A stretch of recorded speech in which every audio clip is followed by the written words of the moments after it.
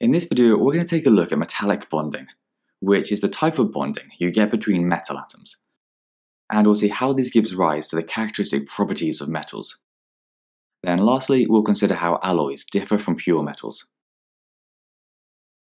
To recap, we've already seen that metals bond to nonmetals through ionic bonding, and that nonmetals bond to other nonmetals through covalent bonding. Now we turn to how metals bond to other metals, which we call metallic bonding. If we think of a solid metal, it basically consists of a giant structure of atoms that are arranged in a regular pattern. In this picture, we've shown each atom surrounded by the electrons in its outermost shell. When all these atoms are together in a metal though, they actually give up these outer shell electrons and share them with all the other atoms in the metal. This means that the atoms will all become positive ions, because they've lost negative electrons.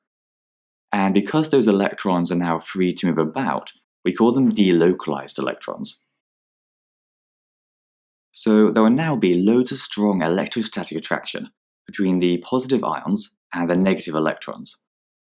And it's these forces of attraction which hold everything together in a regular structure. So we call this metallic bonding. This gives the overall metal strength, and means that most metallic structures have high melting and boiling points, so are solid at room temperature. They are also good conductors of electricity and heat, because the delocalized electrons can carry electrical current and thermal energy throughout the structure. Another important property is that metals are malleable, which means that they can easily be bent or hammered into shapes, for example into thin sheets. This can be a bit confusing because we think of metals as being strong, and in many ways they are.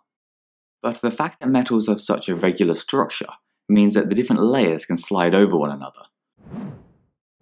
So they're not quite as fixed as you might have thought.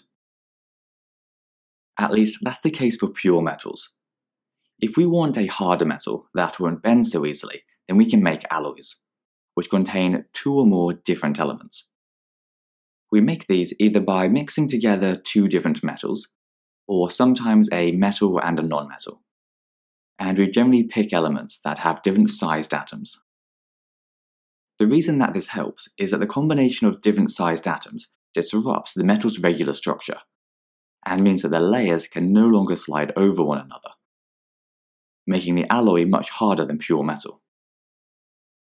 In our example here, we've shown steel, which is made up mostly of iron, but also contains 1 to 2% carbon.